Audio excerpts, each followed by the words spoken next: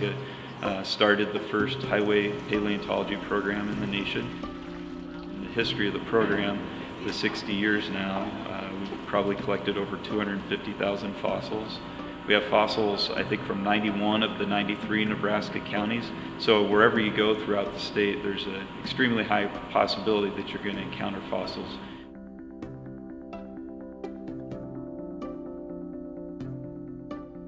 We were monitoring highway construction on the North Loop to Ord project. One of the machines that hit a bone was a bison arm bone, and so as we dug around that bone, we kept finding more and more bones as we dug further back into the hill. So we bagged up some of the silt that was around the bones, and then we brought it here today. And so what we're going to do is called wet screenings. We're going to take that silt and we're going to dump it into water, swirl around in the water, and then we're going to pour that silt through these sieves. And we'll pick out snails, seeds of hackberry trees, mice teeth, mice bones, gopher bones. Most people might ask, well, why do you care?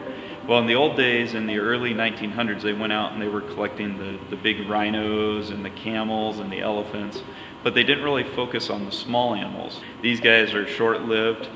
They evolve rapidly because they can reproduce really quickly in their cycle, and they're usually tied into certain climatic conditions. We can find voles that today are only found up in Canada, right here in Nebraska. So that tells us that Nebraska during the Ice Age was more like northern Minnesota or southern Manitoba and those boreal forest regimes. And so we can tell a lot about climate and landscape conditions from these microfossils, which is really exciting.